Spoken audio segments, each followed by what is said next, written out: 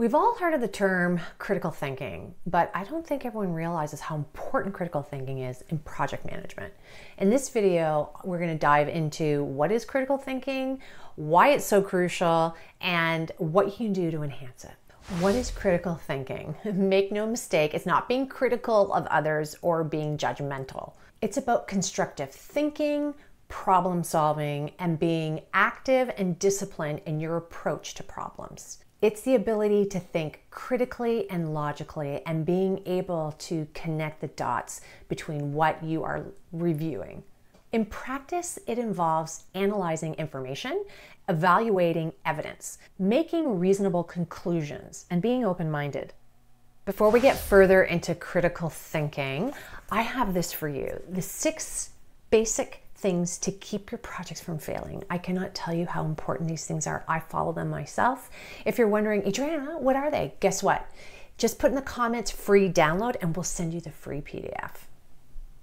Why should project managers develop critical thinking skills? It enhances your decision-making skills. It helps with problem solving.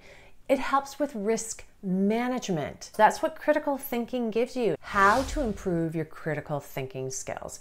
The good news is we all have critical thinking in us. It's whether or not we've been tapping into it and can we quickly bring it out. So here are some things that you can do. Always be curious.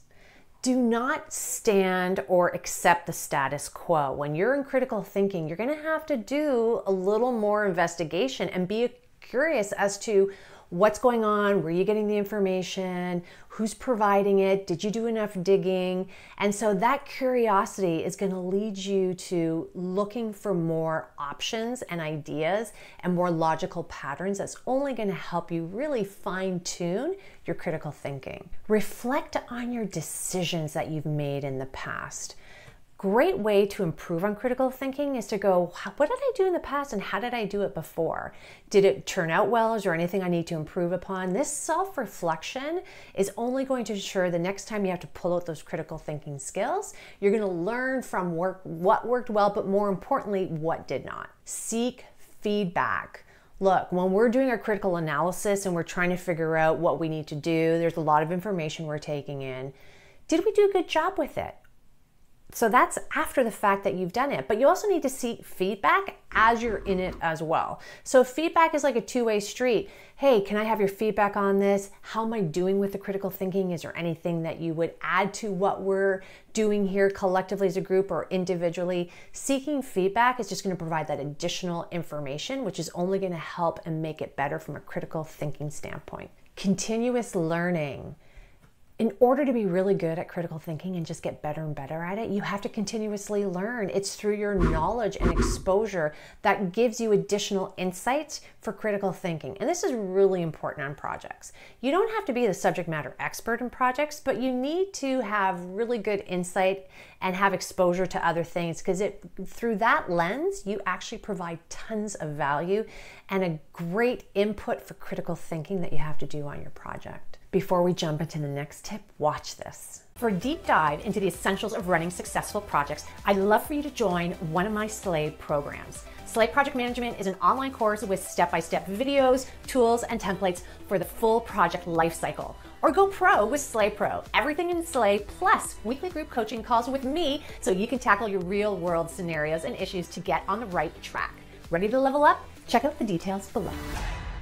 Develop self-awareness. Critical thinking is not just about the logic, but it's using your emotional intelligence as well. What are you picking up on? Are there other additional cues that are maybe not so in your face logical that you need to also take into account? That emotional intelligence is going to provide a lot of input as well. Practice problem solving. So again, we talk about practice. How do we fine tune these skills? There's tons of puzzles out there for problem solving that is going to help you, because it just opens up your mind on how to look at things.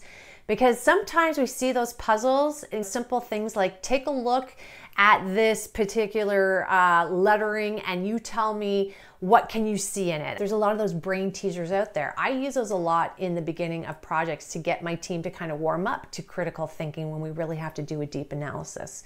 But you can do that on your own, and it really does make a positive impact. Now you know how to set up your critical thinking skills. Don't forget, get this. These are the 6 basic things you need to know to ensure your projects do not fail. How do you get it? Well, you have 2 options. You can go to the comments section, write down free download, and we'll send you the PDF. Or you can go underneath this video and there's a link. Watch this next video on how to manage difficult stakeholders. If you found this video to be of help and useful, please give it a thumbs up, drop us a comment below, and I hope that you choose to join this amazing community by subscribing. Till the next video, see you later.